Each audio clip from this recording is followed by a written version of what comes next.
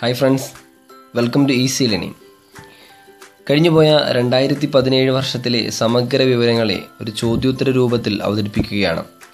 2017 കേരളവുമായി ബന്ധപ്പെട്ട് Kpsc ചോദിക്കാൻ സാധ്യതയുള്ള ചില ചോദ്യങ്ങളിലൂടെ കടന്നു പോകുന്നു.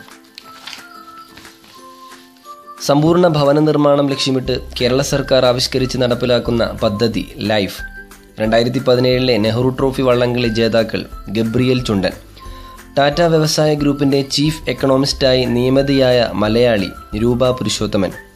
കേരളത്തിൽ നിന്നും കേന്ദ്രമന്ത്രിയായി തിരഞ്ഞെടുക്കപ്പെട്ട അൽഫോൺസ് കണ്ണന്താനം കൈകാര്യം ചെയ്യുന്ന വകുപ്പുകൾ ടൂറിസം സ്വതന്ത്ര ചുമതല, IT ഇലക്ട്രോണിക്സ് സഹചുമതല. കേരളത്തിന്റെ 43ാമത് ചീഫ് സെക്രട്ടറിയായി നിയമിതനായത് ആരാണ്? KM Abraham. 44ാമതായി പുതുതായി നിയമിതനായത് പോൾ ആന്റണിയാണ്. 57ാമത് അന്തർ സംസ്ഥാന സീനിയർ അത്ലറ്റിക് മീറ്റിൽ കിരീടം ചൂടിയ സംസ്ഥാനം കേരളം. കേരളത്തിൽ DGP പദവിയിലെത്തുന്ന ആദ്യത്തെ വനിത R ശ്രീലേഖ.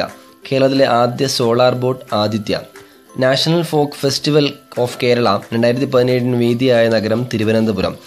ഗൾഫ് രാജ്യങ്ങളിലെ വിനോദസഞ്ചാരികളെക്കുറിച്ച് കേരള ടൂറിസം വകുപ്പ് ആരംഭിച്ച ക്യാമ്പയിൻ എല്ലാ കേരള.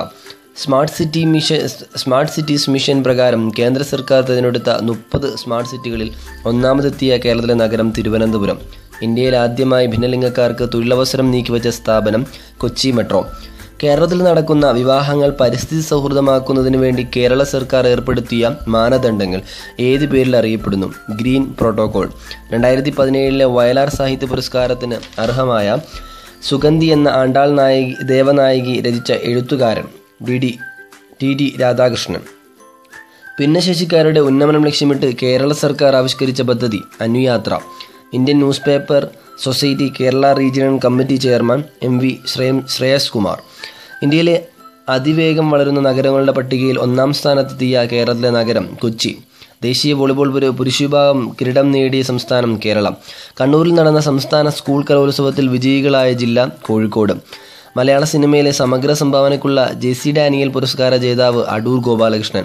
പുല്ലാങ്കുഴൽ വായനയിൽ ലോക റെക്കോർഡ് സൃഷ്ടിച്ച മലയാളി അനന്തകൃഷ്ണൻ. 2017 അന്തരിച്ച പ്രശസ്ത സ്വാതന്ത്ര്യ സമര സേനാനിയും ഗാന്ധിയനുമായ വ്യക്തി KE മാമൻ. അന്തർദേശീയ നാണയ പ്രദർശനത്തിന് വേദിയായ നഗരം തിരുവനന്തപുരം. പശ്ചിമ വ്യോമ കമാൻഡറായി നിയമിതനായ Malayali air marshal C Harikumar. കേരളത്തിലെ ആദ്യ ചെന്തങ്ങു നഗരമായി പ്രഖ്യാപിക്കപ്പെട്ടത് നീലേശ്വരം. കേരള സംസ്ഥാന മുന്നാക്ക വികസന കോർപ്പറേഷൻ ചെയർമാനായി തെരഞ്ഞെടുക്കപ്പെട്ടത് ആരാണ്? R ബാലകൃഷ്ണപിള്ള. തിരുവനന്തപുരത്ത് നടന്ന സംസ്ഥാന സീനിയർ അത്ലറ്റിക് ചാമ്പ്യൻഷിപ്പിൽ വിജയിച്ച ജില്ല കോട്ടയം. കേരളത്തെ 100% അഴിമതിരഹിതമാക്കുക എന്ന ലക്ഷ്യത്തോടെ വിജിലൻസ് ആരംഭിച്ച mobile app whistle now.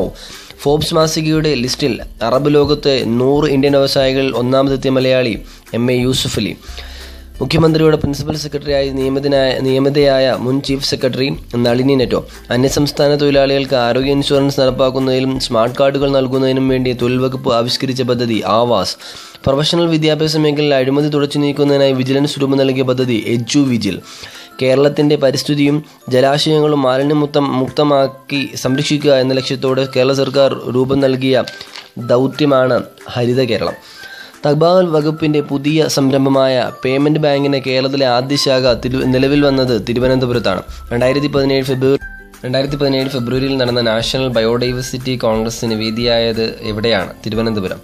Kerala പോലീസിൽ ആരംഭിക്കുന്ന വനിതാ ബറ്റാലിയൻ കമാൻഡന്റായി നിയമിതയായ വനിത നിശാന്തിനി. ക്യാൻസർ രോഗികൾക്ക് സൗജന്യ ചികിത്സ ഉറപ്പുവരുത്തിയ ആദ്യത്തെ ഇന്ത്യൻ സംസ്ഥാനം Keralam.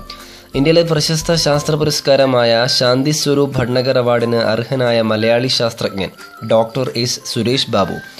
Communication based train control സംവിധാനം ഏർപ്പെടുത്തിയ ഇന്ത്യയിലെ ആദ്യത്തെ മെട്രോയാണ് കൊച്ചി മെട്രോ. കേരളത്തിലെ പ്രധാന പട്ടണങ്ങളെ ബന്ധിപ്പിച്ചുകൊണ്ട് Kerala state road transport corporation ആരംഭിച്ച അതിവേഗ സർവീസ് ഏതാണ്? മിന്നൽ.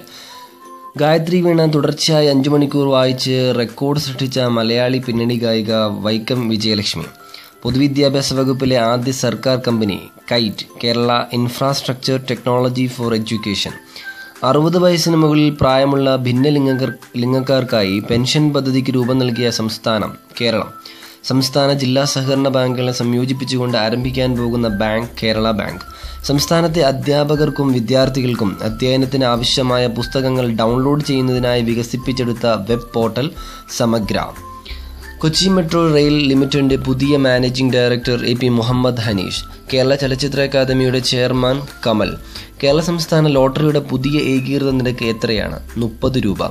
ഹരിത കേരള മിഷന്റെ ബ്രാൻഡ് അംബാസഡറായി തെരഞ്ഞെടുക്കപ്പെട്ട ഗായകൻ KJ യേശുദാസ്. സംസ്ഥാന വനിതാ കമ്മീഷൻ അധ്യക്ഷ MC ജോസഫൈൻ. 2016 മികച്ച നടിക്കുള്ള ദേശീയ ചലച്ചിത്ര പുരസ്കാരം ലഭിച്ച മലയാളി സുരഭി ലക്ഷ്മി. പമ്പാ നദിയിൽ കണ്ടെത്തിയ പുതിയിനം ശുദ്ധജല മത്സ്യമേത്? ലാബിയ ഫിലിഫെറസ്. കൊച്ചി മെട്രോ ട്രെയിനിലെ ഏറ്റവും കുറഞ്ഞ ടിക്കറ്റ് നിരക്ക് 10 രൂപ.